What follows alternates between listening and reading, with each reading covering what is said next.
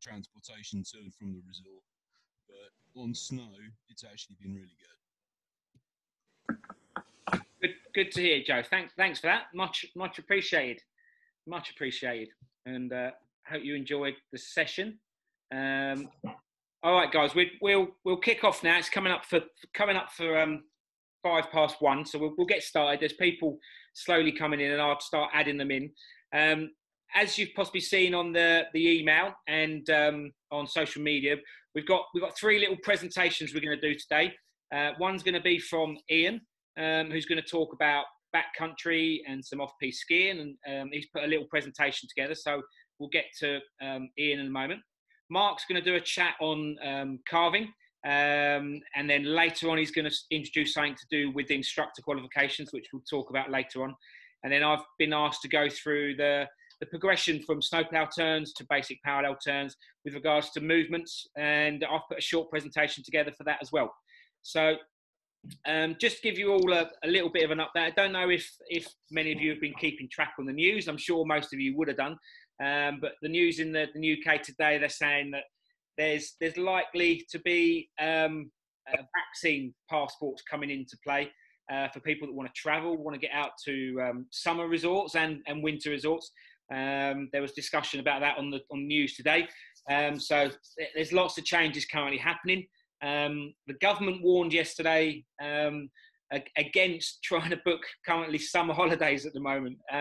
So travel at the moment, obviously, to get us from the UK or from around the world to move to different countries is looking quite tricky. So, you know, we'll keep an eye on what's going on, and we'll see how we go with that. But we're going to still currently try to plan and put things in place for the summer and the winter, whether it be just in the UK or into Europe itself. But it might change on a weekly, monthly basis. But we'll just keep everyone updated and see how we all go. If anyone does get any information or something they want to share with the group or share with us, we can put it out onto email or on social media. So just feel free to get any inside knowledge, get that to us, and we can put it out there. That'd be great. I can't remember off the top of my head. I think it might have been Jez that sent me a link to a guy called Tom Gelly, who's an instructor in Australia, and he's released a few movies with regards to ski fitness and biomechanics and movements. And what I'll do is, after today's session, is I'll put a link onto Tom Gelly's website and the information that was sent to me. I think it was Jez that sent it across. And I'll for those that want to get into a bit of fitness, he's a nice guy, quite simple, quite straightforward. Feel free to have a look at the fitness stuff that we mentioned a little bit of it last week. And then I might send Tom an email and just see if we could potentially get Tom on this Zoom chat at some point, talking about biomechanics or fitness in general. I've bumped into him twice at the last couple of World Interski Congress in Argentina and Bulgaria, so he might be willing to join in. I'll send him a message and see if we can get some fitness and biomechanics tips. So just to try and inspire us all and keep us all going a little bit mad, rather than just sitting on these couches and just relaxing too much. What we'll do, everyone, is when we go on to the presentations, I'm going to mute everyone, or you can mute yourselves. And then what I'll do is I'll get Mark and Ian when they present theirs, and myself, we'll unmute ourselves so you can hear us. But if there is any problem, just stick your thumb up or send us a message on the chat, and we can go from there. So I'll go to the mute all button, and Ian, if you're ready to do your little session, we'll go from there. He should unmute himself. Ali, you need to enable me to share my screen. Okay, yeah, I'll do that. I can hear you now.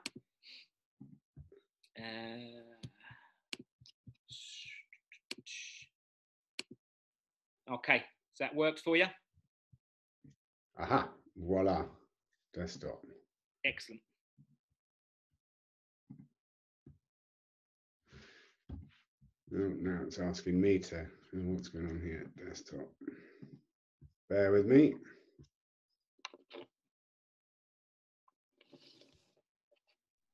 Probably should have sorted this out in those 10 minutes we had before we opened things up, shouldn't we? Well, rather than just chatting rubbish, we should have done really. So That's yeah, I've got you on. talk. Talk amongst yourselves. It's asking me to look at system preferences for some reason. Or should we do Mark's first, and then we'll come back to you, Ian? Yeah, let me look into it. Okay. Sorry about that, folks. All right, Mark, are you good to go?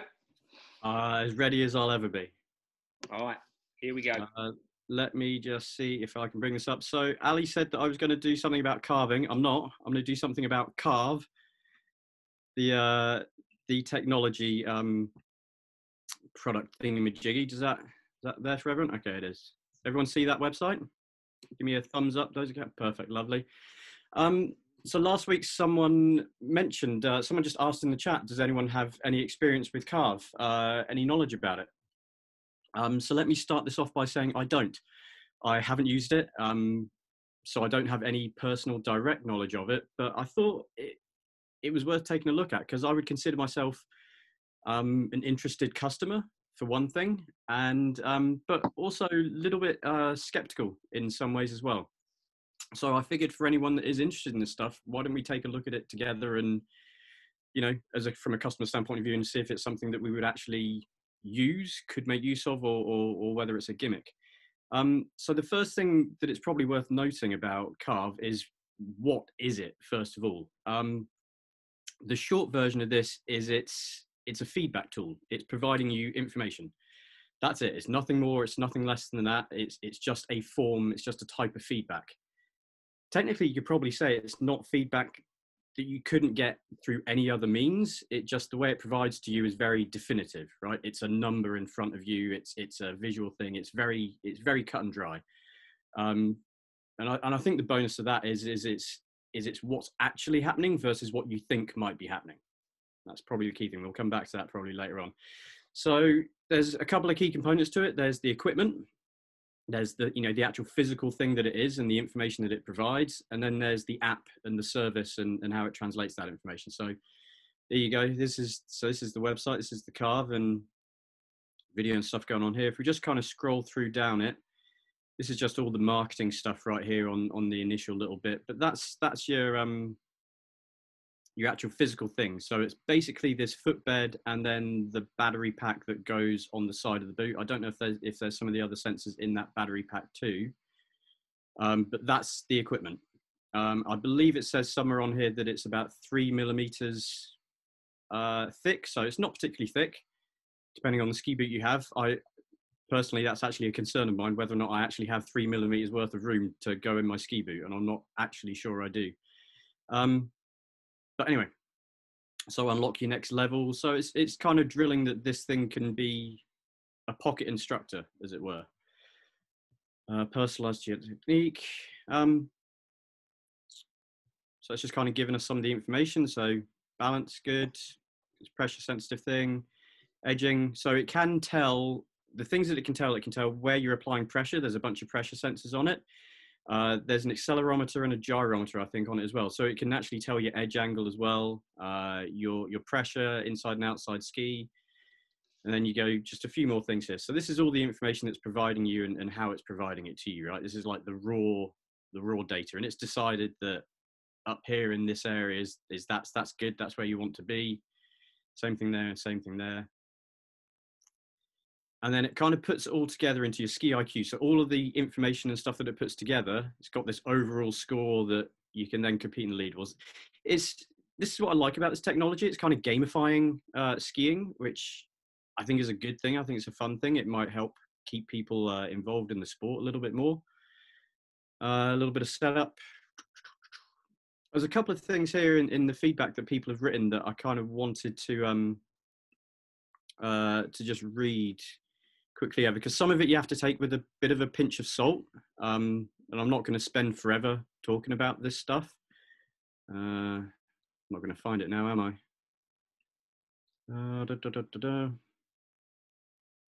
Yeah, so this person here, so 3-time Olympian alpine skier. I'm not even going to try to pronounce that name, I'll butcher it. But it's not just what you can see, film, or even how the athlete feels, you know, all of those things being types of feedback, right? With Carv, you actually know what's happening. So it takes other types of feedback and it's putting a number to it. It's telling you definitively one way or another. And you may or may not like that. I think there's a chance there that you could get the nice surprise that maybe Carv tells you you're a better skier than you think you are. But you've also got to be equally prepared for the slap in the face that you're not as good a skier as you think you are, according to Carv too. So, you know, you have to be open to this thing, because like we discussed last week, you know, it's just information. Jonathan below on the PSI side, I think it did exactly what it said it would do. It has the potential of really educating people on what great skiing is. And I think that's a really valid line too, because it is providing information. So it's educating you there. How it works. Your invisible instructor. They keep hammering that one in, hey? So that's kind of how it all goes into it. So here you go. So 72 pressure sensors. I need to move my camera around here. 9-axis motion, accelerometer, gyroscope, magnetometer. Couldn't really tell you what a magnetometer does. Maybe someone else can inform me of that better. But this is kind of what it is. So yeah, 3 millimeters thick or less than 3 millimeters thick. So not a huge amount. Like I said, for my ski boot, I'm in an RD last. So that's like the minimal amount of room you could possibly have inside a ski boot. So, and I have put stuff inside there before. So I know that is a challenge to fit something else in there. Batteries that will outlast your legs. It's nice to know.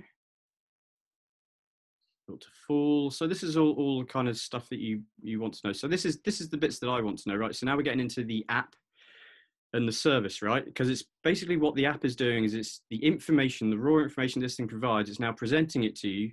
But the second thing it's going to do is it's going to translate that information too into some kind of instruction, i.e. get further forwards or get better balanced on your outside ski. At a guess, I don't know exactly what it says. But if I kind of go through this is kind of what I'm left thinking when I look at all this information. I'm not going to take you all through it. You guys can obviously have a look at this yourself. But for me, I would kind of be using this and looking at it and thinking, well, I just want the information. The information would be good to have.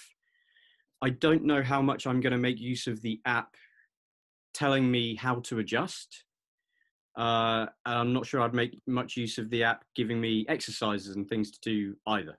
Maybe that would for you. And the kind of reason for that is, while I think this app will get better over time, I've kind of spoken to a few people. So I had a level 4 out in Canada kind of message me about this, and he's someone that is working with Carv and provides some feedback and stuff like that. And his ski school is actually putting together a Carv-based lesson product. So students will be on this thing and using this thing, which I find really interesting. And that to me is how instructors and professionals are going to use this as an additional tool to teach. I think will be really vital. For me, training people, you know, if I could get this in people's ski boots, I think that could be really good too. Could you use it on your own?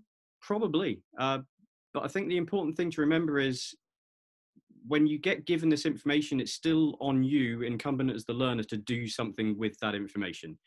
You know, if it says your edge angle is 20 degrees and you want it to be 80 degrees, there's a good chance that the feedback that this app is able to provide and the exercise that it provides might help you to achieve that, give you some direction, but it's still on you to go and do that. You still have to take the information and go and do that. And obviously I can't imagine yet, and I'd love to be proven wrong, I can't imagine it's smart enough to tell you that, you know, this is the amount of edge angle you have, this is what you need to do to achieve that, in terms of if something else is off, is it smart enough to say, well, that's off, so it's not allowing you to achieve this?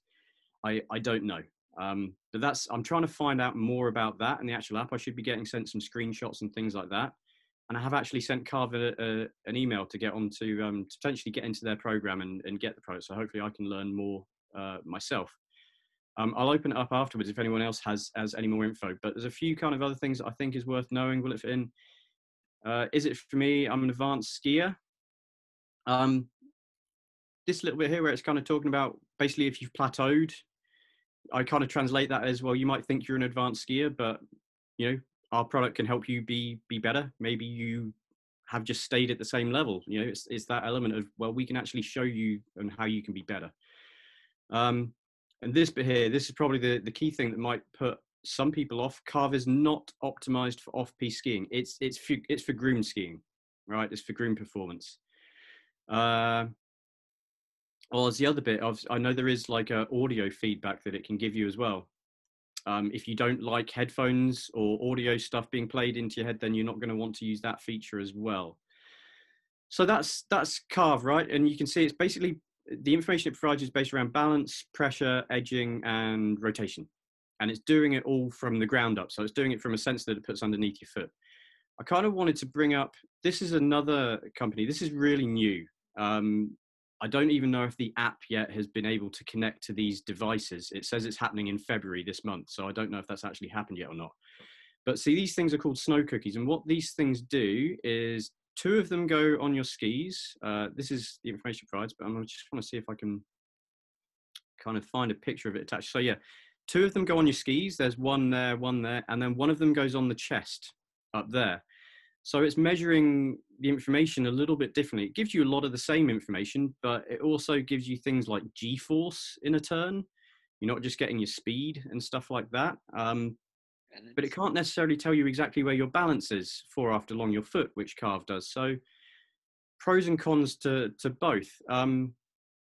This one comes in at about $449, and Carv comes in at about £350. So somewhat comparable in terms of price. My issue with this one, you know, Carv goes in any ski boot. Just take it out and stick it in a new ski boot. Snow cookie here, you need to buy more attachments to go on your skis.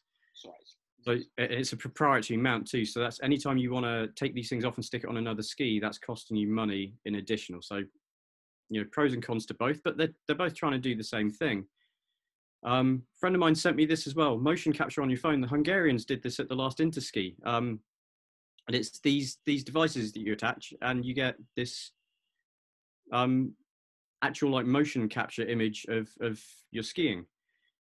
I don't know what the benefit of this is more than just watching video of yourself skiing right now, but it's interesting, right? In terms of how people are coming out with technology. But this is kind of based on what this company is looking at is you get this stuff, but you're also going to design an app to work how you want it to work. So no one's designed an app for this specifically for skiing yet. You would just have this image, this 3-dimensional image of someone skiing. And I was going to see if I could find that, but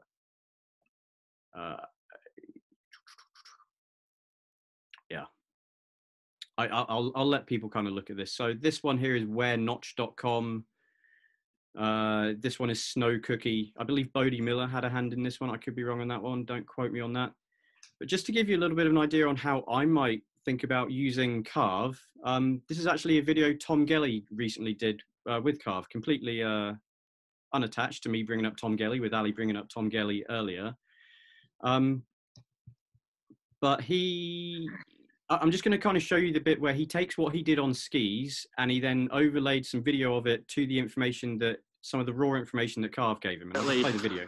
So I'm going to have a look at the video and under the hood here to see what I'm talking about in real time with the pressure sensors of the Carv insole. So I was saying through the end of the turn, right through here, I want to be more on the tail or heel of the ski, and we'll go a little further down here. Bang, red dots showing up. So I've definitely moved my pressure. There's the fall line coming out of it. It's moved aft, and you can see the ski tail stops displacing. Displacing here to help me steer, stops displacing and actually cuts and shoots across the hill. So taking a look at the run where I deliberately stayed forward at the end of the turn, and what you'll see is the tails continue to displace and wash out at the end of the turn there. So even though I've got lots of edge angle, like it looks like my knees tipped over, my tail is washing out, there's no grip, and the Carv insole gives me the pure data of why that's happened, and it's because my weight is too far forward. And it's also interesting to notice that I have to use a lot of heel pressure of my inside ski to try and not fall over. So I kind of, you know, leave that there. I kind of watched this video and I'm left thinking, One, how is this put together? Is this all in the Carv app, or is this something he's had to work to put together? Is he had to take this Fitbit from Carv and then this video and overlay it? I see that to me is an interesting thing. Like, how usable is this? But for me, this information from Carv becomes way more usable when synced up to the video run of him skiing. So you've already got video feedback, and now you're just adding to that. But it gives you great information, right? Like that right there, that pressure on his inside heel as a result of staying forwards on his outside ski. That's interesting to know, right? Like that might not actually be something you ever noticed or were aware of without that information. So kind of interesting. So with that all said, I don't know if I find myself in any kind of different position. I'm still an interested customer. I'd be interested to try it myself and put it to the test and see what it can and can't do. I think the hardware and the information it provides is really good. And where Carv are ahead of the game is basically their app and the service it provides. So how it's taking that information and translating it and making it usable for you. But like I said, it's still on you to take that information and figure out how to make adjustments. You still need to go out and make the movements and make the adjustments. This just gives you a direct line of feedback. With that said, if anyone else is in the chat here and has any experience with this and would like to kind of maybe answer a couple of questions as to how useful that app is with regards to how it directs you and how it translates that information for you, I'd love to hear it. If not, I will provide updates as I hear more about it from the people that I know that are using it. I fitted some of these into ski boots at Snow and Rock, and my reservation about it is not the technology, but it's quite an expensive item for something that's, I'm not convinced how long those footbeds will last. They're quite flimsy when you put them in. Well, it does. It should go either underneath your footbed in the liner. I'm assuming is where it goes. So you'll have something on top of it. So I don't see it taking a huge amount of wear and tear. And with a footbed on top and the baseboard of the boot underneath, it shouldn't be bending and flexing that much. But you know what? It's a valid point. I take my liner out. My liner's a lace-up liner, so it stays attached to my foot, which means it's coming out every time. And there is bending there. I had a friend whose heated boots that went, the heating element that went into the liner, he had that fit in, and it broke fairly quickly because of taking his foot in and out with the liner attached in an RD boot. So yeah, valid point. I hadn't even thought about that. Another question to ask someone that's used them. Yeah. When you put it in the boot, Mark, it has a sticky tab, okay, and they're very, very delicate, so you can break them. They're not pliable. So when you put them in the boot, and you put them right in the bottom of the boot, and your liner and everything goes on top, and they stay in the boot permanent. We bought them a couple of years ago, but our skiing level was nowhere near the level to use Carv, so we haven't actually used it. The other disadvantage with them is that they found when they first started using them, the battery attached to the back of your boot. So when you were taken out by a boarder or another skier, the batteries, the cable was getting cut. So that's why in the new videos you see the battery on the side. The other thing was it would only work on an Apple iPhone. Now recently, in about the last 8 or 9 months, you can do it on an Android now. So they've developed their software so that you can use it on Android. They've got an app for that. The other thing is it works with GPS. So you can get your speed and everything, and you can record everything and then sit in your hotel room and then analyze your run or whatever afterwards, or do real time, as you said. But the disadvantage with it is it does not work in indoor ski centers. No. It does not work indoors at all. Right? Oh, really? Is that so it's reliant on that GPS? So it's only GPS. It relies on GPS to work. Yeah. So it does connect with your phone, and you can get real-time information, but it only works when it's sending a signal up to the satellite. That is. It does not work indoors in Hemel. That is bizarre to me that it needs that. Yeah, we asked them a couple of years ago would they develop that, and they said they were working on that kind of thing for indoor ski centres. Now, whether they've developed that or not, I don't know. Because I haven't looked at the latest advert for the product in the last few months. Yeah, but I think you're quite right. It is information only, information that you can use, but it doesn't tell you what's causing you not to put more than 50 or 60% pressure on the outside foot or whatever you're doing when you're turning. And it only works on carving. It doesn't necessarily work on other kinds of skiing. It works well with an instructor as well. Yeah. If you had an instructor who was looking at you, as you said earlier, it's an aid. or maybe, you know, filming you, you could try and marry it up in real time or something. But yeah. Yeah. Well, let me ask you this, and you might, maybe you're not able to answer this if you haven't used it a huge amount. But if you think back to the presentation last week of learning versus performance, right? And because you're saying that it can't really help you with the cause in terms of, well, you've only got this much pressure here. You know, it doesn't necessarily provide that much help with how to make the adjustment. Is that kind of what you mean? Well, it gives you, if you look at the videos, the videos give you a little tip. They develop with it. Most of the development was done with the US ski team. I think they went over to the States and they've had other people in the Alps, some of the ex-French ski team and Italian ski teams. So they've had high-level skiers use it. I mean, Lynn and myself, we're at the level where we're only just starting to feel the different parts of our feet and what we're supposed to be doing with our toes or our heels when we're doing turning. We're only getting towards that now. So my view is it's for an advanced skier who wants to, you know, perfect that turn, or a racer who wants to really know more information. I understand that in the 4 years they've sold 10,000 of them in 4 years, which probably isn't a lot, but they are expensive for what they're quite expensive. But they give you quite a lot of information. They don't take up much room in your boot. No.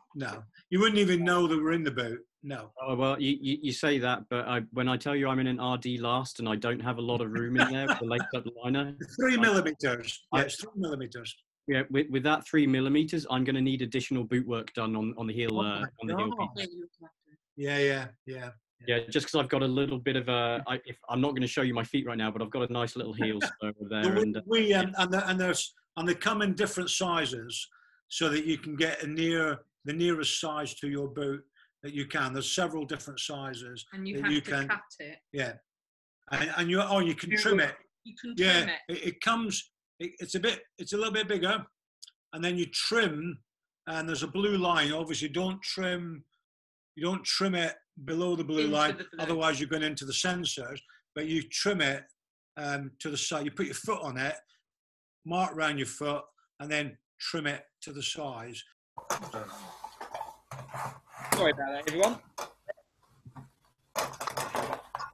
Did everyone get kicked out there? Alistair? Yes. It's Norman Gill. Hi, Norman. Hi. Going back to what we were talking about, I've just thought to myself, there's been in Carv, there's been no mention of the state of the equipment, or the fitting of the boots, or the ever-changing terrain. Or have I just got it wrong? Mark, do you want to answer that? Can you ask again? What exactly do you mean there with regards to what are you after? On Carv, it's talking about what the skier is, the movements of the skier. It has not alluded to the state of the equipment that they've got on, if the boots are fastened properly, and the ever-changing terrain. Sometimes it's the terrain that creates pressure and not yourself, and it's you that has to control that. But this Carv has not mentioned that, or have I got it wrong? No, I think you're on the right ballpark of you're already identifying some limitations to the technology, right? I would imagine that's probably why it needs to be connected to the phone. So it's probably not going to be able to. it's okay. So take moguls. It's not designed to work in moguls because it just can't handle, I would imagine right now, that change in pressure as you roll over a bump. I couldn't tell you how it handles just terrain going from steep to flatter to steeper. I don't know. That's actually probably where that device Snow Cookie actually would do that. If you look closer on that website, it actually can show you every single turn that you made on the way down the slope. I mean, I don't know if that's worth bringing up. I won't bother bringing that up. But yeah, I think what you're doing there is just identifying some limitations of it. Now, because it's just underneath your foot, it doesn't know if your boot's undone or not done up. It also doesn't know how you're moving above it in order to create the pressure where you are creating it, which I think is why it struggles to then translate it on how you should adjust, because it doesn't know what you're doing above the baseboard in the first place.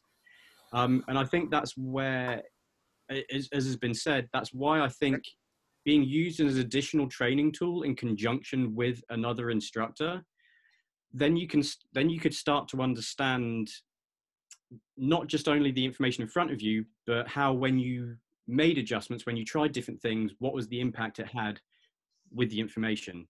Absolutely. So that's where I see it working hand in hand. Like I said, my friend in Canada that's looking to put a Carv-based teaching product together within their ski school, I've told him I'm interested in that, and I'd love to hear more about that and how they've actually used this, because this is no different than an instructor taking video of a student coming down and then using that as feedback. If that video, if you haven't put the groundwork in before you take that video in terms of this is our goal, this is what it should look like, you know, these are some of the results and outcomes of it, when you watch that video, it's useless. And I'm going a little bit off topic here, but that's because this opens the door for a future conversation. How many people here have done, and I'm using quotation marks here, video feedback, where you go out on slope, you take video, and then at the end of the day, you go inside and you watch that video while you're all having a few beers and you sit around, and then the instructor that took the video tells you what's going on in the video. Hands up if that's a video feedback experience. I'm going to tell you this is a spicy one. This is a hot take for you right now. That is not video being used as feedback. That's the instructor giving you feedback with the video as a visual tool to show you what they saw. That's not video feedback. Feedback needs to have information as it's used, okay, as you're doing something. And that feedback, that information needs to direct the adjustments. If you watch video and you don't get any information from it, you don't know what's going on in that video, it wasn't set up well. If you can look at a video and know exactly what happened versus what you wanted to happen, then that video contained relevant information that allowed you to go and do something afterwards. And that's what feedback needs to do. I kind of bring that up because it's the same thing with Carv. If you don't have some context to that information before you go and use it, when you look at that information, it's pretty much useless with regards to what you're going to do with it afterwards. And it's also pretty much useless if you can't go back on snow straight away and try and do something about it, make an adjustment, try something different.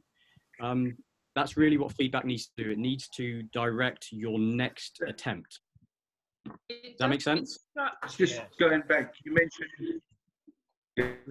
mentioned Tom Gelly earlier.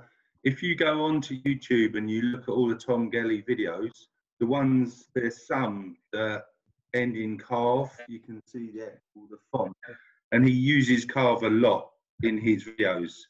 And it's just a pressure tool. So it tells you where you're pressing your foot. It gives you instant feedback to your headphones, so that as you're doing it, you know. And it's got the magnometer, which is just measures movement. So it will tell you how much your ski is edging. It will tell you whether you're 4.5 pressure, and it tells you whether your inside foot is pressured, how much pressure is on your inside foot, how much on the outside foot. So you'll see, if you watch his videos, it will explain exactly what it does, and then you make your own mind up, okay? Yeah, yeah, exactly. This is how I'm going to wrap up the conversation on Carv. Is really interesting information. Could be very, very useful. Probably a bit gimmicky and really only maybe useful in certain circumstances. But at the end of the day, still dependent on you to do stuff with. If anyone is more interested to have a conversation to dive a little bit more into feedback and different types of feedback and how to actually use it in future conversations, just let us know in the chat, and that's something we can kind of look at a little bit deeper in the future as well. Anyway, that's all for me, unless there's any kind of further points or questions. Thanks, Mark. As Mark's just mentioned, if you've got any questions on that, or you want to revisit that topic, or we can look at that again, just put a message into the chat, and we'll record all the chat messages again, and we can then discuss from there. So if you do have anything you want to know, or go on a little bit more detail with this, then yeah, stick a message into the chat, and we can gather all that information from there. So well, you can tell Joe works in the US with the mention of a possible lawsuit with the distraction factor with the definitely a US ski teacher there. There we go. So yeah, thanks for your question, Norman. Did that cover a little bit of what you were mentioning there? Oh, can't. You're on mute. Yes, it was very interesting. Was Mark's answer? Thanks very much. I just leave you with this subject with one thing: when an instructor gives you a photograph, a still photograph, and say, "Look, this is what you're doing now," that is just. I laughed so loud. It's just a piece of paper with a skier on it. Yeah. There's obviously a lot more information that needs to go with the picture, with the videos, and like Mark's mentioning, it needs to be defined on what you're trying to do, where you're trying to achieve that. It could be a flat or steep slope, and the feedback becomes so relevant as long as the subject is kept to in quite detail. So cool, excellent. Where's Ian gone? Oh, sorry, Lynn, was you about to say something? Yeah, I was about to say, when you did the feedback on the last one that we had with you, where you did the feedback over what we were actually doing. Yeah. So you spoke whilst you were doing it.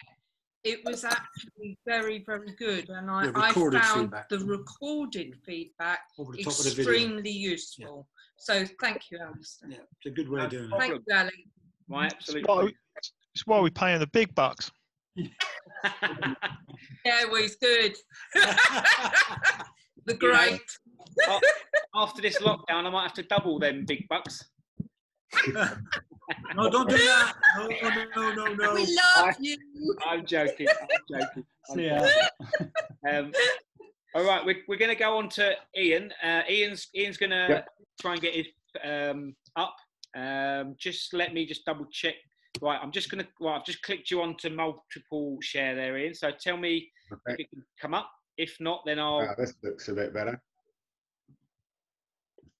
Here we go. Excellent. Okay.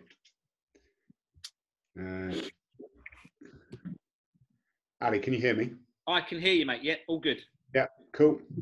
I've lost my mute and unmute button. Hi, folks. Some of the faces on there I recognise, so nice to see you.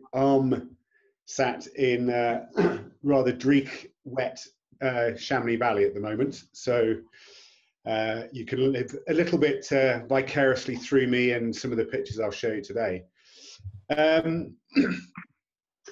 Backcountry and off-piste. I'm going to talk broadly about backcountry because that encompasses off-piste.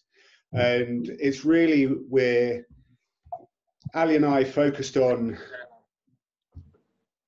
what we wanted to, or spoke about what we wanted to talk about. And you could speak for days and days and days about skiing of all sorts. And even when you chunk it down into something as specific as off-piste or backcountry, there's still a lot going on. So we've decided to just give a bit of an intro of what it's all about, why people actually bother, And then a couple of other sessions as the weeks go past that will go into a bit more geeky detail, not onerous, but things to consider and so forth from that. So really, why bother? You start at 4 or 5 o'clock in the morning. The picture in the dark there was actually 5 a.m., 6 a.m. on New Year's Day this year.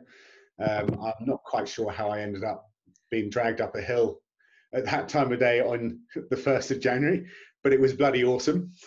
There's a lot of uphill in terms of backcountry rather than lift access off piste. You can be skinning up for 2-3 hours. The central picture there is over in the Araby, so only about 45 minutes away from us. That's about 2 hours in, I think, and we've still got about another half an hour, 45 minutes to go. And then there's these bloody things called avalanches that can come down on you. So why? Well, it's when you get views like this, you spend awesome time with mates, chatting, getting to know other people, small groups. We'll talk about group size a bit later on.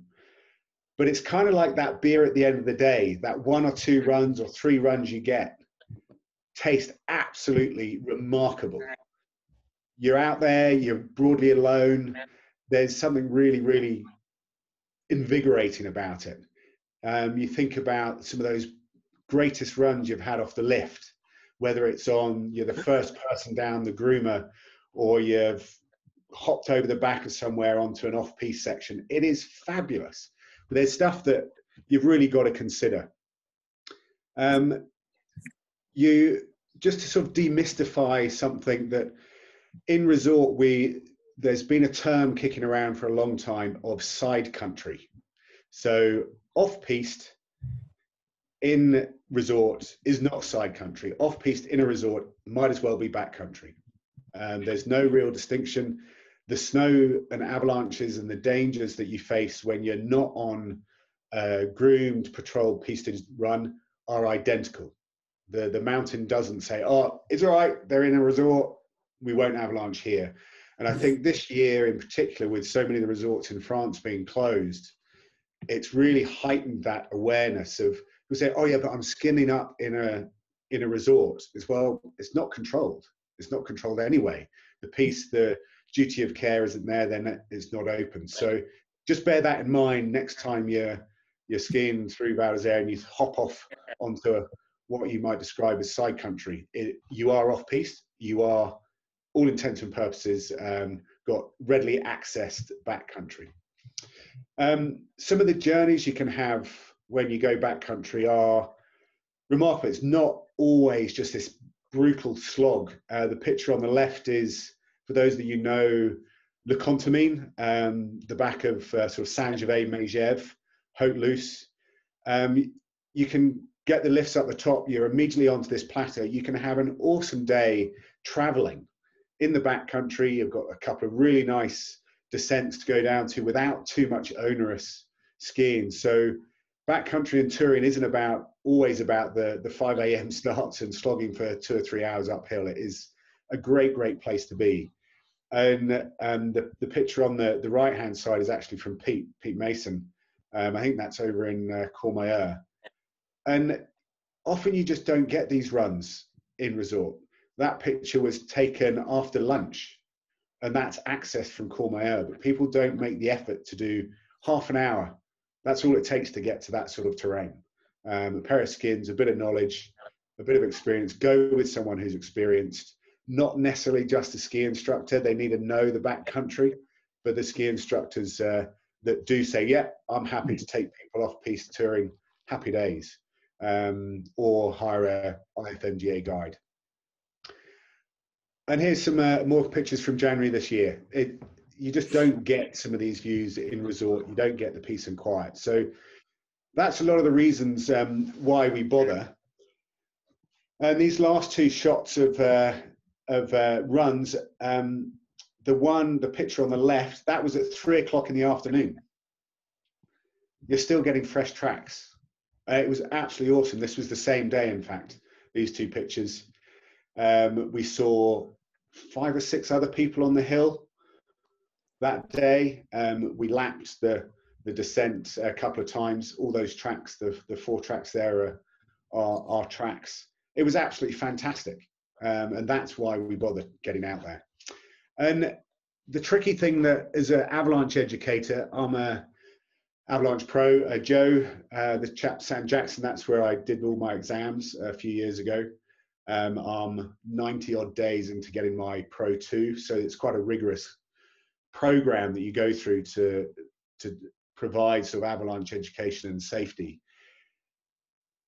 We're always talking about the bad stuff, the downside. You've got to be careful. We feel like the sort of bad parents sometimes, but to put it in context, the backcountry or off piste is generally safe. The real trick and the importance of going with people that know what they're talking about, have the experience, and getting avalanche education or off-piste education, it's absolutely critical to not recognize when it isn't. So the snowpack this year has been really weird. It's been an exceptionally unusual season. We've had rain at 2,500 meters. It's penetrated the entirety of the snowpack. In certain areas, we've had huge slides. You might have seen some of the reports in Verbier and the tragedies and people being caught and unfortunately dying in situations. The snowpack evolves all the time. So those same runs that might have slid might be okay at the moment. Now, I'm not advocating skiing in avalanche paths, but it does evolve. So some of the things to bear in mind that is free, easily accessible. It's worth noticing some of these things when you're in resort as well. You'll have seen signs around the lift stations, the avalanche symbols at the bottom of the bulletins, what level it is. There's always chat about that in the bars the night before. But the thing is that in Europe, we currently, or pretty much globally, we use a scale from low to very high. The UK, I think parts of the States, some of Canada maybe, are dropping the numbers because they're slightly misleading. Because you go, at the moment in Chamonix today, I think the people talk about a 3, considerable. It's in the middle. So, it's fine. But the thing is, when you put it into context of in the Chamonix Valley and most resorts, when they're talking about a 5, very high, the mayor of that region is talking about evacuating or considering evacuating the entire valley.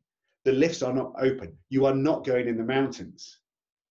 So the scale is actually 1 to 4. And when you consider it on a 1 to 4 level, where's 3? Considerable. It's above middle. Now, again, I'm not saying do not go skiing on a 3-day, but it's bearing in mind making different decisions about the terrain that you're going to go into.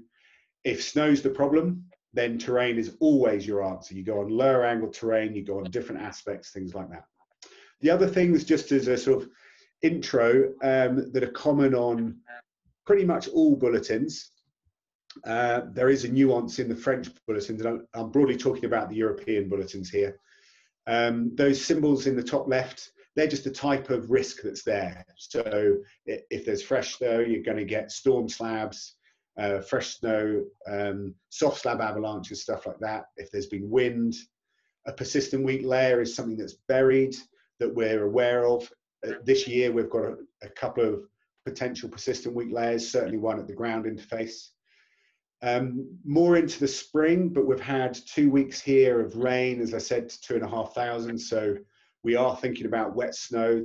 The temperature in the snowpack has been plus degrees. I was out Thursday doing some snow analysis to ground. It was 0 degrees at ground. It was plus degrees right above that, 1 and 2 degrees. And gliding snow, so new snow or wind-blown snow that's been deposited on an ice crust, something like that. So you'll see those symbols in pretty much all the bulletins. You will not see them at the moment in the French bulletin. What you do see, including in the French bulletin, is that north, south, east, west rows and an elevation split. And that's just where it's shaded black. That's the aspects that they're talking about in the bulletin. And we'll have a quick look at a couple of the bulletins in a moment. So that's sort of just general information, what to look out for, what to consider with what's going on. So here's just a screenshot of part of an Austrian bulletin. I quite like the Austrian and Spanish bulletins. They're really clear.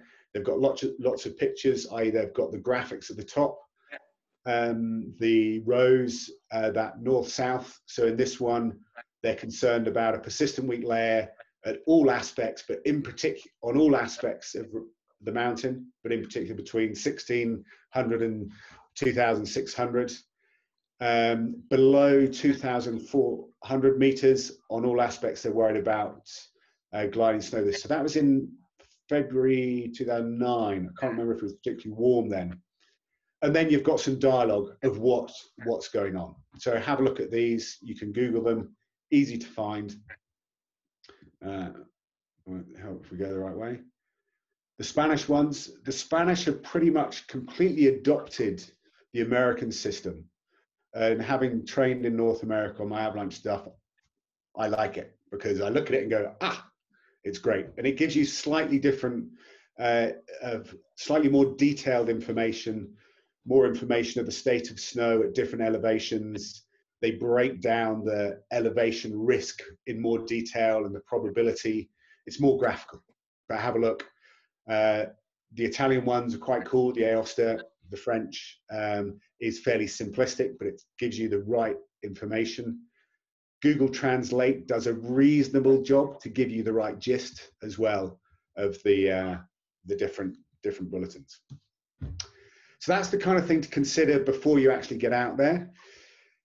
Kit. I'm always asked, what do you carry in your rucksack? Everything, the first and foremost, everything in there pretty much has at least 2 uses. And this is something that I carry in resort or backcountry. Doesn't matter. Whenever I'm skiing off piste, I spend probably 90% of my season skiing off piste and backcountry. So piste groomers are something there. They're great access to what I find more exciting and more enjoyable stuff. But skis, boots, bindings, skins, there's loads of them. Loads of different. I use G3. I really like G3. It's designed specifically for backcountry, and I use a thing called a pin binding. You can get ones that a lot of the modern alpine boots have a walk mode, and you can get adapters for alpine bindings that clip in like a ski boot that allow you to free your heel, stuff like that. Ski crampons for the spring when it's really icy. I always carry those because it's sod's law the time you need them, the time you've left them at home. 3 things that I believe people, regardless of where they're skiing, whether it's on piste, off piste, backcountry, should be trained on and should carry. Last season or the last few seasons, we've had a number of instances where avalanches have come down over blue runs in resort. There have been multiple burials. There have been fatalities. There have even been instructors turning up not knowing how to use some of the avalanche safety kit, because there's this perception and responsibility to, and the skiers do everything they can to make everything safe, but carrying and knowing how to use a probe, a transceiver, and a shovel, I would love to see more widely used and understood. More and more organizations, the Chaminade in Chamonix offer free training courses. I offer a number of days for free at the beginning of the season for locals. It's so important, but when you're buying these, get really robust ones, not the mega lightweight carbon Skimo ones. They're frankly crap. They bend, they snap, and if you come on one of my courses, you've got one of them, you might end up snapping it. When you have a go, one of my mentors and trainers is known to bend shovels and snap probes to demonstrate it. They are useless. The other kit in there, it's all fairly standard stuff. If you're going out to buy kit and a rucksack, around about 25 litres, and a lot of them have a separate compartment for your safety gear. What I mean by that is shovel, probe, and transceiver. I call it a wet room. So skins, anything that is wet, it goes in there because it's separate from everything else. First aid, basic repair. My first aid kit is that size for even multiple day backcountry. I'm an emergency medical technician as well. We can talk about that later if you want. Repair kit basically comprises of, these are just ski straps. They're the long ski straps. You can fix humans and bindings, boots, skins with these. That's all you need. And a Leatherman or a multi-tool for screws if you've got that. It doesn't need to be big and onerous, these massive packs. And then really what you like. Always take something warm, an extra jacket, an extra pair of gloves, extra hat. The variants of weather you all know from resort. Any of you that were in Bakira last year in Spain, there was 1 or 2 days where it clagged out, and I remember skiing down with, I had a group of 7 or 8 sort of young kids, and looked back and there was a line of 50 of people that just crapped out really, really quickly. So various bits and pieces around that. I'm not going to go into too much detail around that kit, but that's a list, and I can make these slides available so you've got a look at that.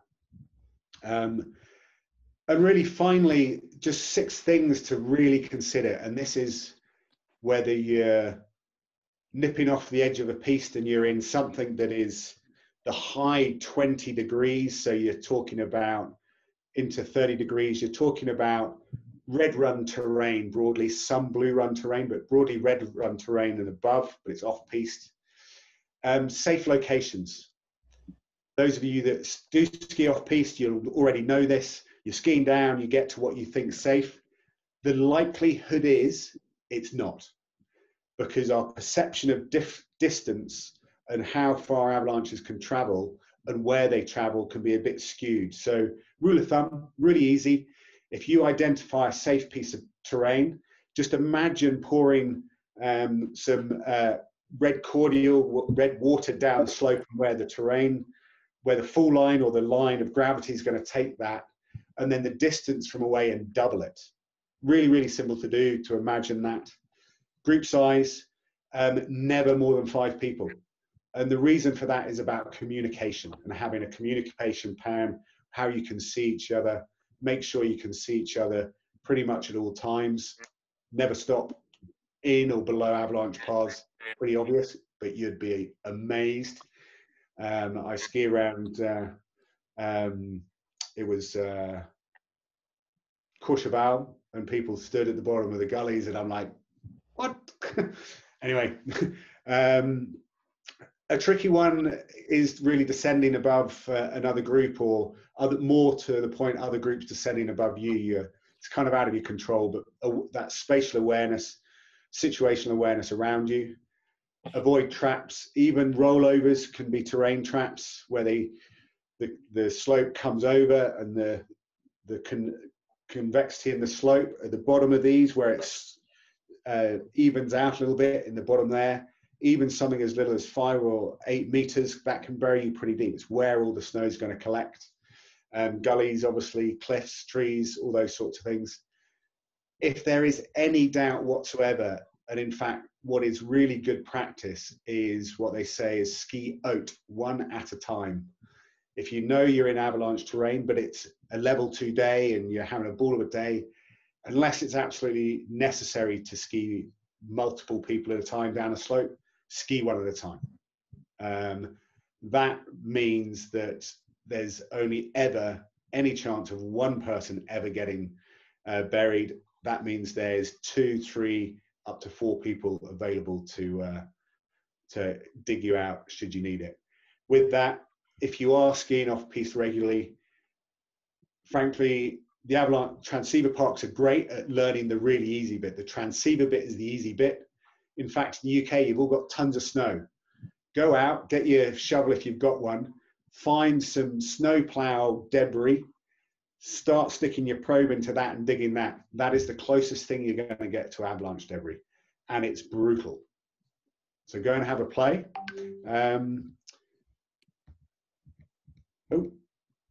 that's pretty much me. We've got, I think my screen's just conked out. Can people still see my screen? It's just gone blank. Yeah, mate. Yeah. So that's us really. Just before any questions, if anyone's got any or wants to chat, the next session is, I'm still defining, but we've got a case study that is from Val d'Isère. Some of you might know the person that's with their permission, but a deeper dive into resourcing planning, and then the sort of 101 about terrain management and risk and the actual principles of rescue. If you want to get really geeky, Avalanche Canada and then Avalanche New Zealand have some great free resources, like chunked down up to 12, 15 hours, really getting into some geeky stuff. So if you're missing the snow and want to see some spectacular stuff and learn at the same time, get onto their free e-learning courses. They are fabulous. Anyone got any questions? Someone's asked about what your view on airbags is and when to wear one, Ian. I think they're great. They're not guaranteed. The reason why they work is that they just make you bigger.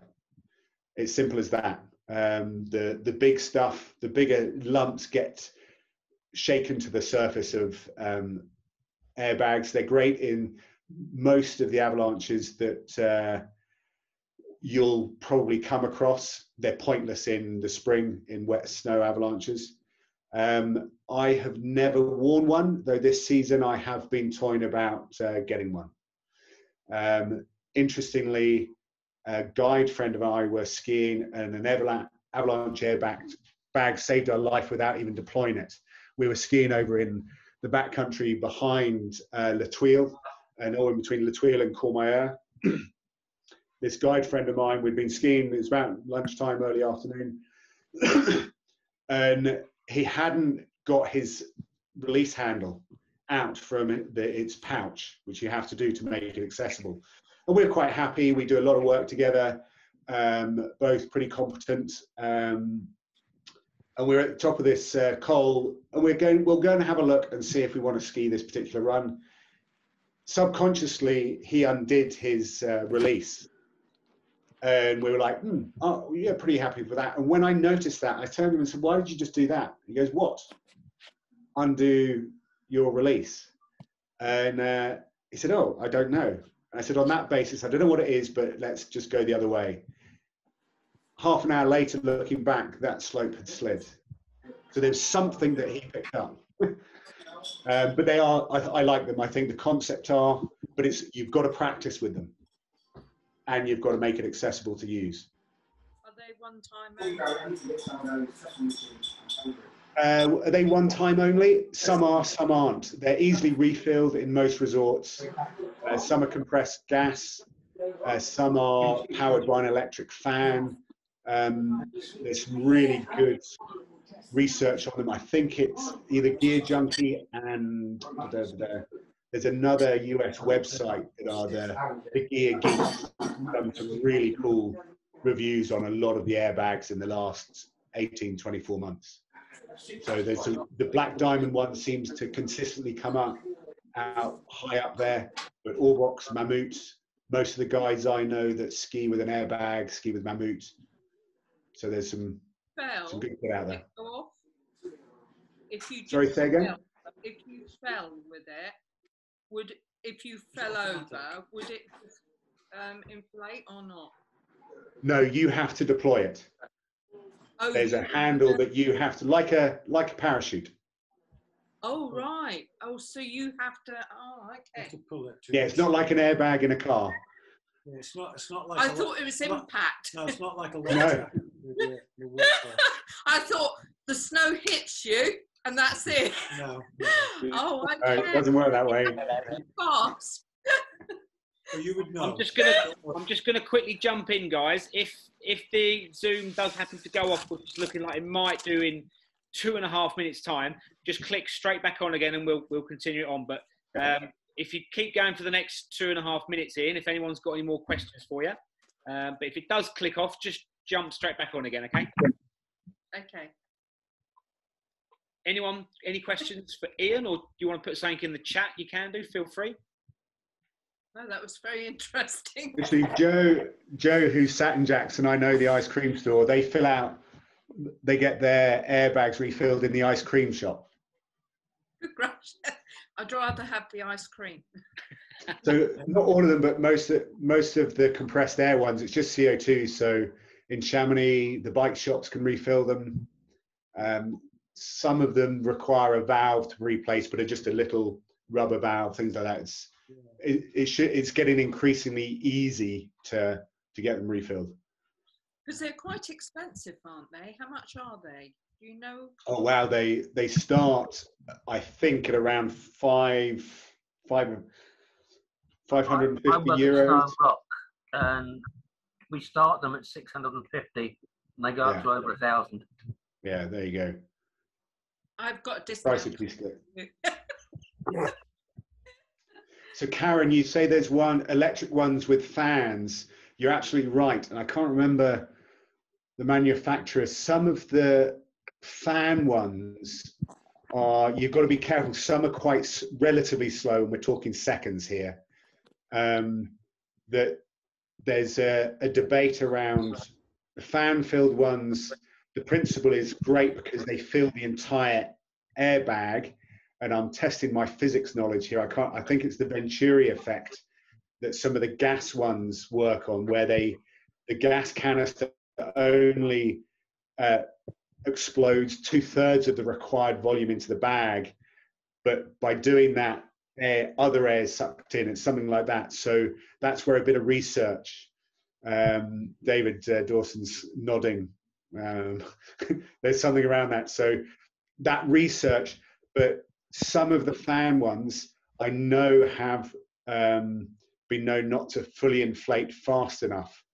That might be old information. So research on that, what is a vital piece of kit that you hopefully never have to use.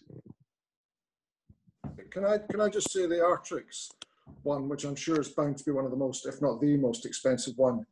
Stuffs around probes and shovels and planning, stuff like that, but it's there. Feel free to go and have a look, or I'll make sure they're available to Ali and he can circulate them. Did we finish off David Dawson's question? I don't know if he got time to finish. Ali, it wasn't so much a question. I was just going to say that one of the things that the Artrix guys said was a major advantage with their system, because it's electric, fan operated, was the fact that you get multiple hits in a day. Because they were saying that it's really important to practice with these things, and so the electric ones do have that advantage. You've got multiple uses in a day, and the cylinder gas ones are one shot. I'm glad you said that for practice purposes, because if you find yourself getting caught in more than one avalanche in a day, you really should rethink things. And yeah, I'm with you, Mark. And yeah, it just shows a couple of mates, Artrix ambassadors, and I know how they ski. Maybe that's why they've designed it that way. But certainly, avalanche victims. The last thing they're probably thinking about doing, the ones that have been fully buried, is going out for another ski that day. Maybe, but it is, I think you're right. There is that in terms of practice and deployment and getting used to it. Is a great feature, a fantastic feature, because I know people that use them, and I've asked you, have you ever actually deployed it? No, because it's going to cost me to refill. I said, man, it's going to cost you $15. Come on. But there is that psychological practice. Karen, basic transceivers. Joe, you're my man. BCA trackers, love them. They are BCA, and which is Backcountry Access, American brand. They set themselves up to make great transceivers. All transceivers these days are pretty damn good. There's been some noise around the Peeps and the Black Diamond on-off switch, turning itself off, these sorts of things. There's nuances to them all. The best transceiver is the one that you know how to use. They all have quirks on my courses, I have Ortvox, Peeps, a really old Ortvox, Black Diamond, and BCA, and different versions. And they all kind of do things differently. Mammut make great ones. But as a specific, I think the best one I've seen in simplicity, accuracy, robustness is the BCA Tracker 2. Price-wise, it's a pretty good price point. I think it's just shy of 300 euros. Who's our Snern Rockman? He might know some prices. But you're spending about, give or take, £300 on a transceiver, but learn how to use it. What we'll do, guys, is if you've got any more questions for Ian or any specific questions, again, place them into the chat, and we can then pass them on to Ian. Or you can email or send us a message on WhatsApp or Messenger, and we can just collate a load of the questions you're asking, so then Ian can prepare for the next session when he does it, and he can give some answers to it then. So if everyone's happy with that, just place it in the chat or email us or send us a message, and we can then get Ian to start expanding how, with regards to your questions, he can develop the sessions that he's going to do. So I'm sure he's happy to do that, Ian. Yeah. Yep. Perfect. Thanks, folks. Pleasure. Thank you very much, Ian, for that. Excellent stuff. I'm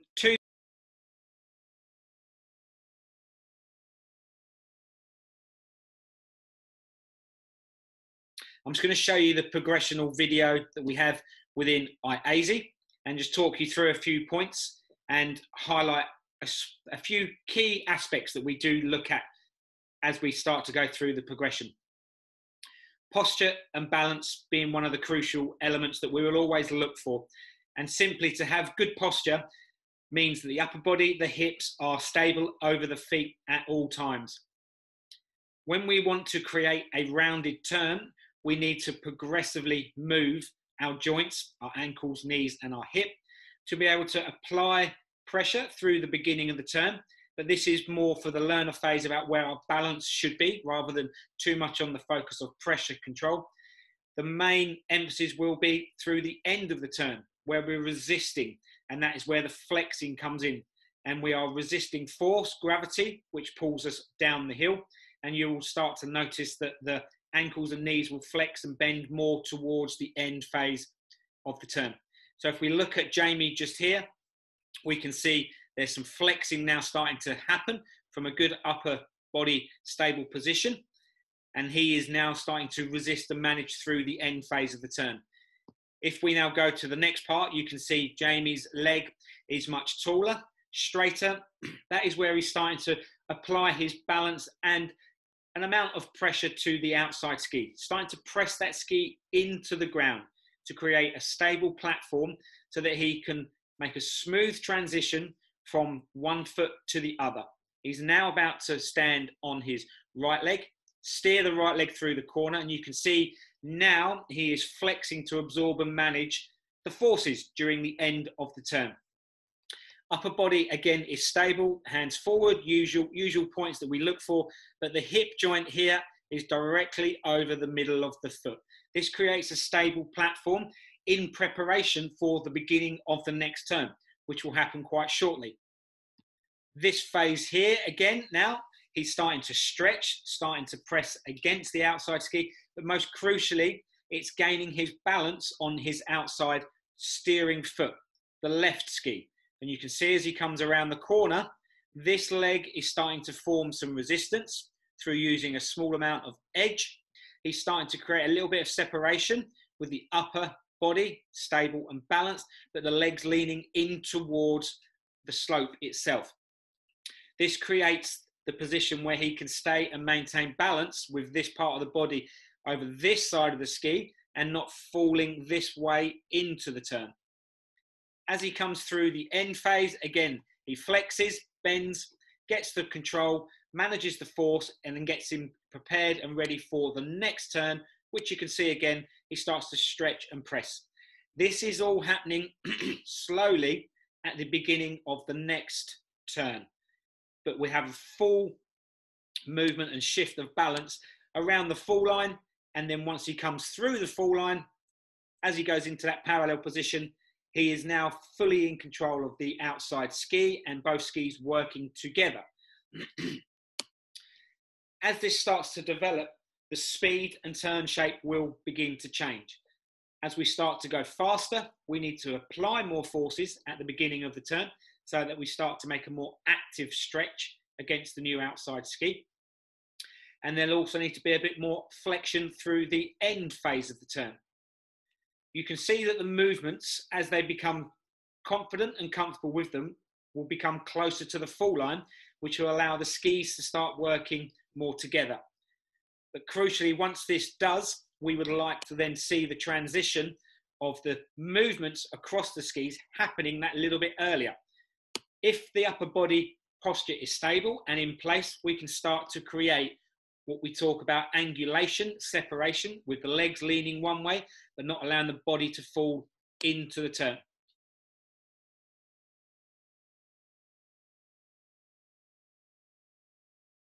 As we get onto the parallel stage, the speed will start to increase.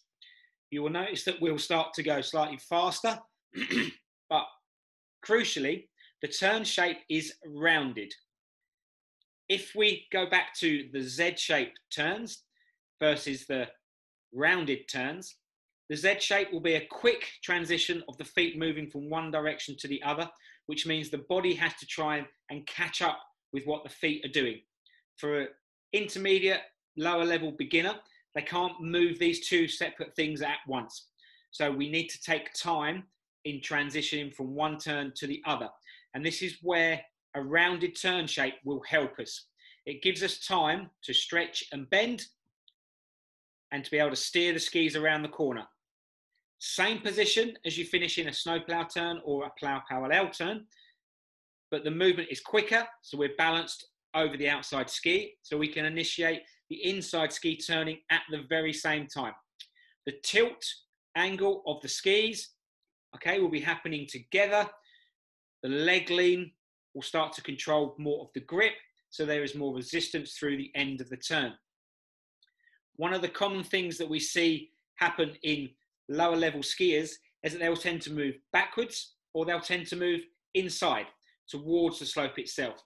And this is just a nervousness, apprehensive of where the skis are going to start to take them, but not committing their balance and posture to the outside ski early enough to help the transition of the plow parallel or basic parallel turn. The balance needs to happen early, but the timing is crucial. We still stretch to press against the outside ski, but now we're starting to bring into this phase, the parallel turn, the legs tilting and leaning at the same time, but not allowing the body to fall into the turn. Once we reach here, the fall line, you can already see the increased edge angulation, the separation, legs leaning one way, body not so much the other. And so as we come to the steered action through the end where we're managing the force, this allows us to stay stable so that skis do not judder around, wobble about, or cannot grip and steer at the end phase of the turn. This is where we want to make sure that we stretch early enough there, and we want to flex early enough as well. But you'll notice on the turns, these are still rounded, which still gives us time to get the posture and the movements correct. If we rush the movements, the skis won't be in the right position in the turn to be able to maintain our posture and position. So we end up rushing with the upper body movement inside or back. So the skis then suddenly get pushed out sideways, which creates the Z-shaped turn. And this is not what we're looking to achieve. Matching the movements with the turn shape is crucial. And I'm sure it's something a lot of people have been told before. If we then take it out of the beginner progression and now move into short radius and even into long radius turns, the movements become quicker, they become sharper, and they actually start to become more efficient and effective by using the legs more so underneath the body without the body having to move too much at all. The more we bring the body into this phase of the turn, the more Z shape or skidded the turns will be. We want to now increase the edge angle, but this will only happen if the movements are accurately timed, so from the beginning to the end of the turn, and we start to use the legs in the steered action, tilting to gain edge grip, rotation to get a change of direction, and also managing the force and the pressure through the beginning and the end of the turn. These all need to happen with the legs working now separately to where the body will work. So you can see here, the body is maintained facing down the fall line. The skis and the legs are being worked. The turn shape, most crucially, is rounded because that is us allowing us time to make the movements with the legs to manage the steering application throughout from beginning to end.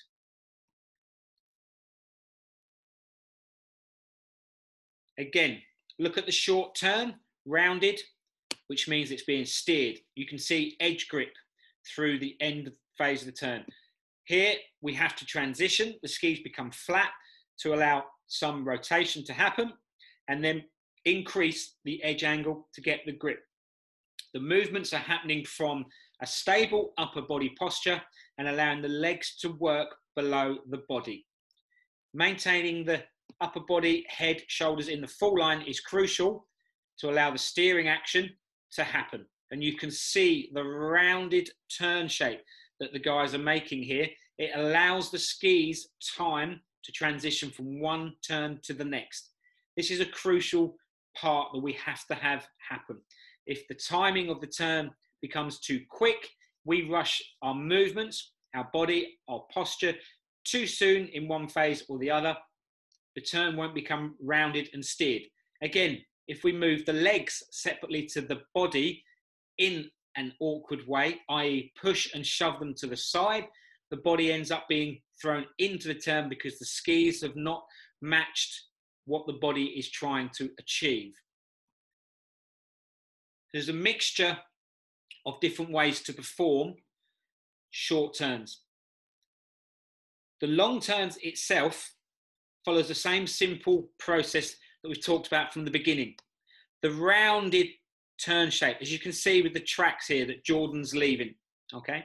He's timing his movements again so that as he comes from one transition to the other, he's not rushing his body or his legs from one direction to the other.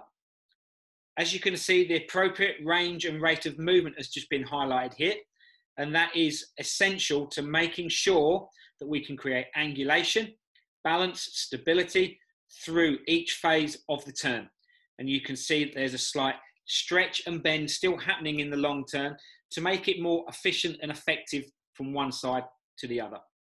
I'm just going to show some simple bumps here.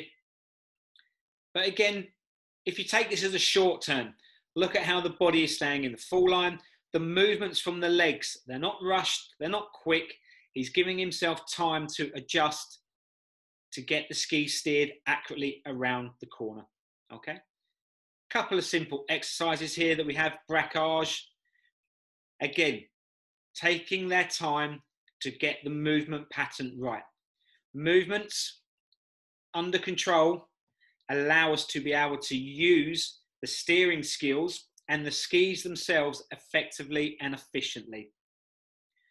We always want to maintain a good upper body posture in whatever we're trying to achieve to allow the legs efficiently to steer below the body. Crucial part of all of this is timing. If we get the timing right and don't rush the turns, we will achieve our outcome. Making sure that you sometimes slow the speed down will be a crucial part to what we're trying to achieve.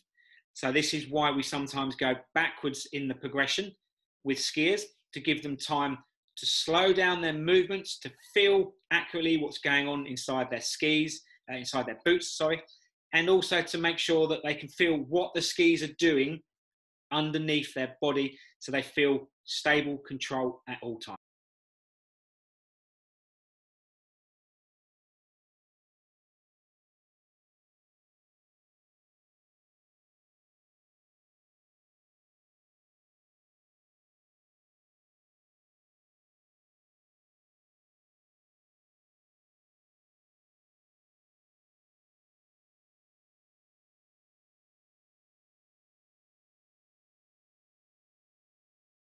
And sorry about the disturbances through the video there, but hopefully you got a bit of an idea of where we was coming from there. Does that make sense to everyone? Did you get a bit of an idea of where I was coming from with the movements? And the rounded turn shape is something that I will particularly look at when I'm teaching and coaching people to make sure that we do get this element of control. There might be certain points when we might want to use a more Z-shaped turn, but it's very infrequent. It is more usually the rounded shape that we are looking for, but that will come down to how the movements are worked and used effectively during all types of turns. And especially if you look from the beginner progression up, if you get the beginner progression being done correctly, as I've said before, you will tend to find that those movement patterns and the timing that is so crucial to helping the balance will be in your own personal skiing as well, whether it be short turns, long turns, skiing in the bumps, skiing off-piste, variable snow, etc.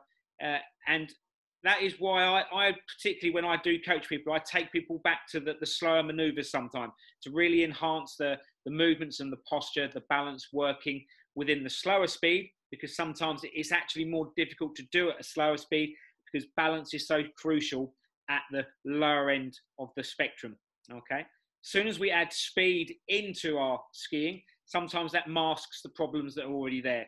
But also if we are skiing faster, we tend to be focusing more on just the outcome of trying to control that speed rather than focusing on the input of our performance, which is the movements, posture, balance, all working hand in hand, okay? Does anyone have any questions at all that you'd like to put to me? No? Brilliant. Excellent. Bring on the snow. Bring on the snow. Open Hemel. Oh, yeah. I'll try my best. I'll try my best. There's the mountain. Yeah. Can you upgrade your internet for next time, Ali, so the video plays a bit smoother? I just had a comment from someone that it was smooth, so I'm taking that as a positive rather than negative. But yeah, I don't know if that was me letting someone into the chat or whether that was the internet or just the user. I'll put it down to the user error. So the user was on Windows 95. Still errors. Yeah, possibly. Still works. I don't know if from an instructional point of view, if Ian or Mark want to add anything to what I've just sort of shown there on my little presentation, if there's anything else they think they would use from their perspective, or if anyone else would like to add anything in, feel free to join in as well. Ali, can I ask? Yep. It's Patrick here in Dublin. I see IASI is adding switch skiing to level 2, which I think it's overdue. Can you show us some videos on the standard for that and maybe in a future session? Yeah, I can do. I know the guys that are able to be on a mountain and are able to put the lovely new IASI uniform on have already started doing some new videos, which should hopefully be released by the middle of the summer. But I believe they've already got some footage of the level 1, 2, 3, and 4 or switch riding. So we can definitely get hold of that at some point, and yeah, we can run through the sort of simple guidelines that we're looking for level 1 through to level 4. So not a problem at all, Patrick. And do they also require 360 turns? Not to my knowledge. From the last communication I had with the head of education, I don't believe it's going to be a 360 required. That might be placed in there as an additional tool or as a new exercise to be used around that upper level. It wouldn't be brought into, I doubt very much it would be brought into the lower levels. That would be more specific to level 3, level 4, I would imagine. But again, I can get clarification on that. But just as a basic outline of what we're looking for with switch riding, it will be simple snowplow turns for a level 1. It is plow parallel for a level 2. It is parallel for a level 3 and carve switch riding for level 4. Very clear. Thank you. Just as a side note here, because it will kind of lead into what I'm going to wrap things up with today. It's worth kind of mentioning that the tools that we use to assess on courses, and some of those tools are a carve turn, advanced parallel, intermediate parallel, switch skiing, they're used to assess your skill level, as it were. So the aim should, and I think this should sound fairly obvious, but obviously the aim is to develop your skills to a point where you can achieve those outcomes of a round turn shape, you know, early edge grip, early pressure, and things like that within this turn shape on this terrain. And that's kind of how you differentiate between the skill levels, as opposed to necessarily getting out there and saying, well, I need to go and let's say a 360 spin on the snow was part of a level 2 or level 3 or something like that. And you could say, well, I need to get out there and practice that 360 on snow. Well, yeah, I mean, to a certain extent you do, but you also need to have the skill set in place to be able to go and do that as well.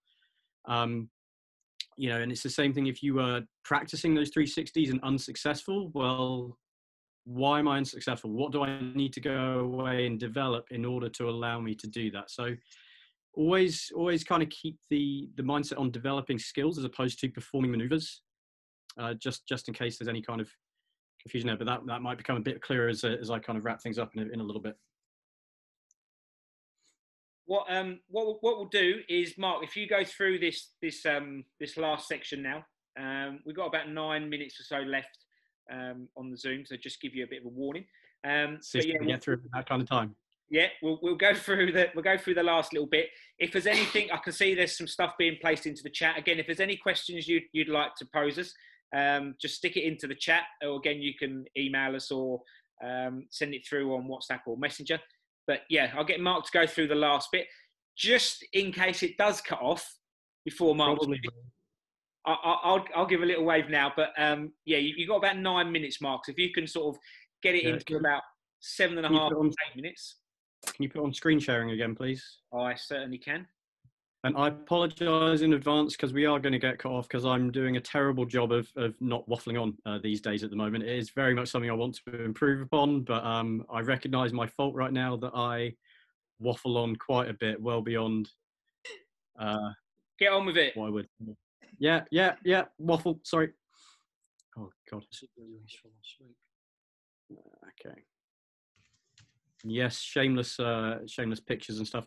So I wanted to, obviously lots of people were asking about information about courses like level 2 intro, level 3 teaching advice, level 3 information, level 2 information, all of this kind of stuff. And the more I kept thinking about how I wanted to start this conversation, the more it kept coming back to the things that we discussed last week. So I've titled this one Learning versus Performance 2.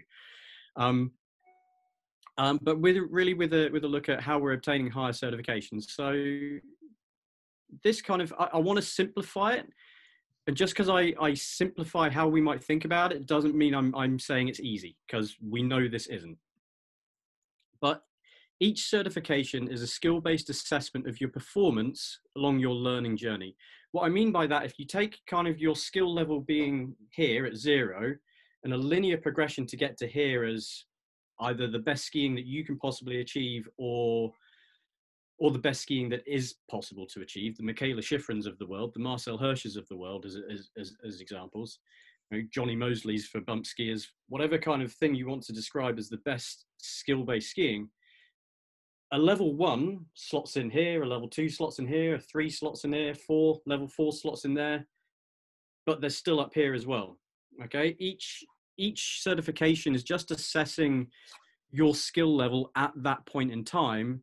And it does it really by, for the most part, assessing your performance, i.e. using various turn sizes, speeds and terrain to see what your skill level is currently at.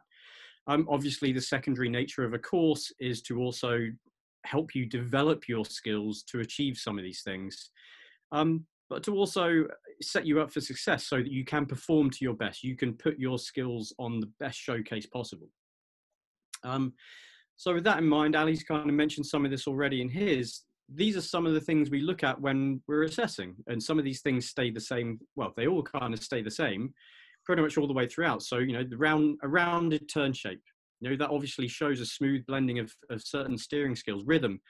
For me, that's, you know, does the turn link smoothly like this, or is it disjointed? Is there a gap in the middle where it's just one turn and the next turn as opposed to smoothly linked turns? control of speed and direction. You know, for anyone spent some time teaching, we kind of hammer that in from day one when we teach someone to make a snowplow stop, if that's how we choose to teach them to stop. But we choose to teach them to stop like that because on how we develop the skills progressively, not because we're teaching them to make a snowplow. Okay, the goal is to ski parallel. The goal is up here somewhere, not to make a snowplow. Connection with the ground, most evident in situations like bumps where we're trying to keep our skis on the ground and not get bounced all over the place.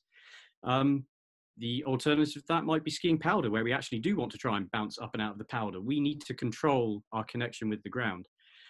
And that's applied to a variety of situations. So if we put that in relation to level 1 through to level 4, for example, let's say you take what we call an intermediate parallel turn. It's basically a middle-sized turn at a slow to middle speed. Okay. Within that turn, we always want it to be round. We always want it to have a consistent speed and rhythm to it. Things like this. But as we go from level 1 through to 4, well, on level 1, we hoping you can do that inside a snow dome or on an artificial slope or on a very easy slope on a mountain. At level 2, this now needs to happen on a mountain, on slightly steeper terrain, in potentially not ideal conditions. If there's been 10 centimeters of fresh snow the day before, well, now we're skiing through chalk during the day, and that's something we have to deal with. It's still intermediate parallel. If we then take it to level 3, once again, steeper terrain, able to make adjustments to how we apply those skills and apply that grip and balance and pressure early on to control our speed throughout the entire turn shape because we're on steeper terrain. The level 4 CSIA has an intermediate parallel on expert terrain, which seems a bit bizarre, and honestly, I sometimes struggle to justify it in my head myself as to why we do that. But when you think of when I'm taking a student onto that kind of terrain for the first time, while that intermediate parallel turn might well be the turn size and speed that I go to get down that for the first time before we start trying, shorter turns. By the same token, I might want to try a shorter turn. So the actual outcomes, the things that we're looking at don't necessarily change, but your ability to perform them increases because your skill level has increased throughout that process. And so really what this kind of takes me towards is maybe we need to consider how we learn, how we train, and how we practice. Like, what are we actually going to do when we get on snow, as opposed to breaking down an intermediate parallel turn? That can be every bit as useful, but we just kind of need to have a little bit of think about how we're going to go through this, because the teaching is very much a similar thing. That stuff that, if for any of you that have done the courses, the basic principles, the skill acquisition model, the skills model, these things don't change from level 1 to 4. You just need to get better at them.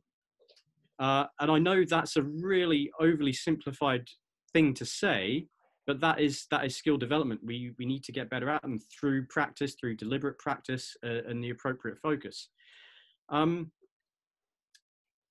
And I'm not saying that's easy.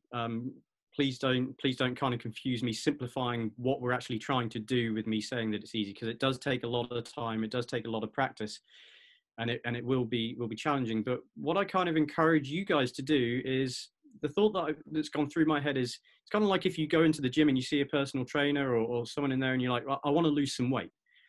Well, the first thing they're going to do is say, okay, well, how much weight do you want to lose, or how much weight do we need to lose, by doing measurements and stuff like that potentially, and what time frame do you have for it? If you got like a beach holiday coming up, or you're attending a wedding and you need to fit into a dress, whatever it might be, why, like, you start to get a little bit more specific is what I'm getting at there. And what I'd like to do is for you guys, when you're giving us suggestions of things you'd like to cover, rather than that general level 3 intro or the level 2 information, maybe a little bit more specific on areas and that you would like to see covered, or things that you're kind of confused about, so that we can kind of go there. And whether that's sending messages to Ali, myself, it might be worth us trying to come up with something that you guys can all post your feedback and your thoughts and ideas too. But that's really where I wanted to start this from, was trying to get a little bit more specific on what you guys want to see out of looking at course-specific information. That's it for me. I made it, 9 minutes. Boom. Brilliant. Well done. We've got literally about 60 seconds, I think, left on this. So as Mark said, if you want to send us an email or drop some info into the chat, then feel free to put some information in there and tell us a little bit more about what's going on. I'll get it all sorted for next week so we can stay on for hours and hours and hours and hours chatting and listening to lovely Mark and Ian. We'd have to leave at 3.